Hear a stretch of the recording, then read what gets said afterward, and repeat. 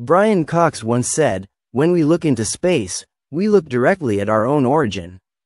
We are children of the stars." He understands that before the Big Bang, something unimaginable occurred.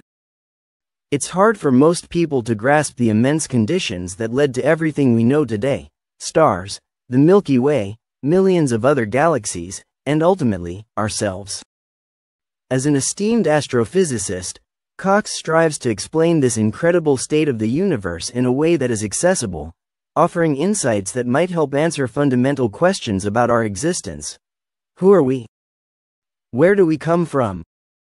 What are stars, and why do they exist?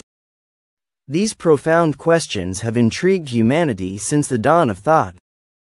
As we stand on our tiny planet, which is but a speck in the vast universe, we seek to comprehend the meaning of it all. With the help of telescopes, we peer billions of light years into space, yet the more we search, the more questions seem to arise. It sometimes feels as though the universe is evading our understanding, answering questions we are not yet capable of grasping. While Brian Cox acknowledges that the cosmos remains largely mysterious, he is confident that the universe can be explored and its secrets revealed, if we look closely enough. Was there truly light at the beginning? Cox once remarked, "Light is the only connection to the universe." This raises an intriguing thought. Could science and religion share common ground? Both aim to explain the creation of the world, the laws governing it, and our place within it. The Bible states that God created the world in 7 days, and light appeared quickly. Science, on the other hand, posits that for hundreds of thousands of years after the Big Bang, the universe was in darkness. Because humans can only detect light, scientists believed we would never be able to observe the universe's beginning. Telescopes rely on filtering light that has traveled billions of years, and without light, there seemed to be nothing to observe. However, with the advent of the James Webb Space Telescope, something extraordinary happened. This remarkable piece of technology allowed us to peer 13.6 billion years into the past, close to the time of the Big Bang, which occurred about 13.8 billion years ago. To the surprise of many, the images revealed well-developed galaxies, contradicting the assumption that the universe was completely dark at that time. This discovery challenges long-held scientific beliefs and raises the possibility that light, and perhaps matter, existed much earlier than previously thought. Could the Bible be correct in suggesting that light was present from the beginning? To understand this, we must first ask, what is light? Before the Big Bang, there was light, as renowned physicist Richard Feynman suggested when he famously said, "If quantum mechanics hasn't profoundly shocked you, you haven't understood it yet." Albert Einstein was the first to describe the nature of light, believing it to be composed of individual photons that interact with electrons to generate visible light.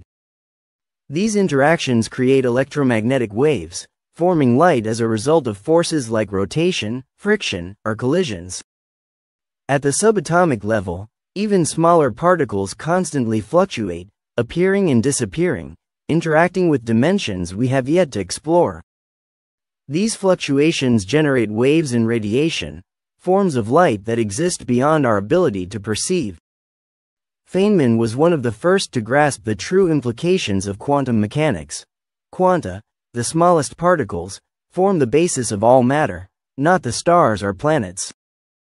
These particles behave unpredictably, existing in a state of potential until they are observed, at which point they take on fixed forms.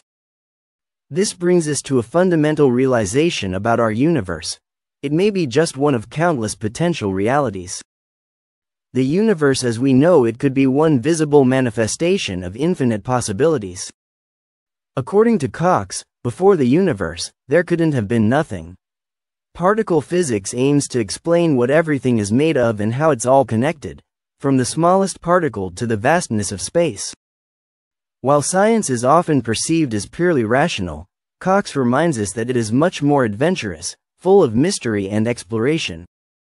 Scientists have attempted to uncover the secrets of the universe by breaking particles down into their smallest components, but no matter how far they look, the origin of creation remains elusive.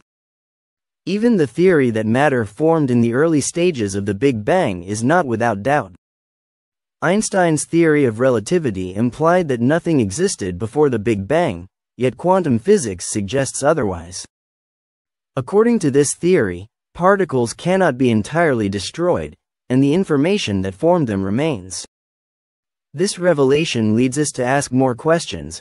Where did this information come from? Some quantum scientists propose the idea of a quantum fluctuation, where particles emerge, neutralize each other, and disappear again. In this nothingness, no space or time existed, yet it contained everything.